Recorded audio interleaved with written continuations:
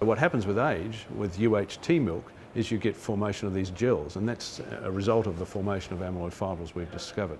So our interest in these two proteins can be directly related to what occurs in the diseases such as Alzheimer's, Parkinson's, type 2 diabetes, in which you get these deposits of amyloid fibrils, which are different proteins than what we see in milk, but the same types of structures.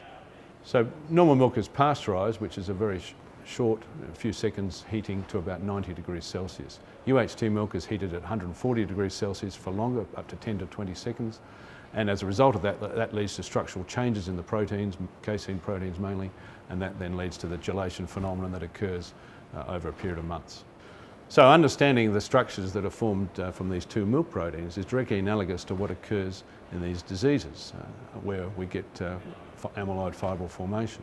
So understanding the process of amyloid fibril formation will help us potentially in understanding what causes these diseases and treatments to prevent the aggregation from occurring.